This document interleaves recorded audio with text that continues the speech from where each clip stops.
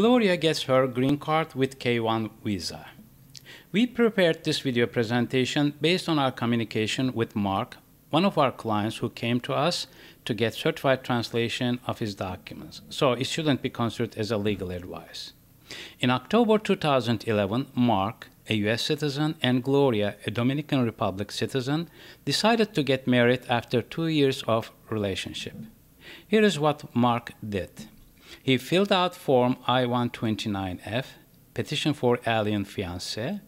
He sent certified translation of email messages, cards, and telephone bills to prove their relationship for 2 years and details of how they met. He also documented that he and Gloria had a genuine intention to get married within 90 days after Gloria comes to the United States. Mark presented contract with the wedding location and the agreement with the catering service. These were necessary to prove that they were committed to get married. In a separate statement, he certified that he did not file any petition for other immigrants.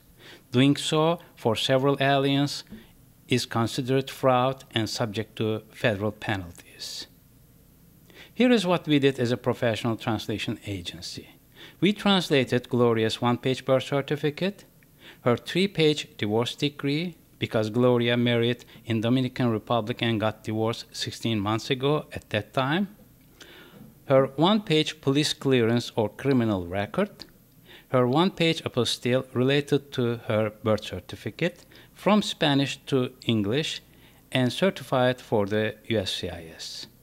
Mark forwarded certified translations with other documents to National Visa Center. National Visa Center forwarded the documents to the U.S. Embassy in Dominican Republic. American Embassy called Gloria for an interview.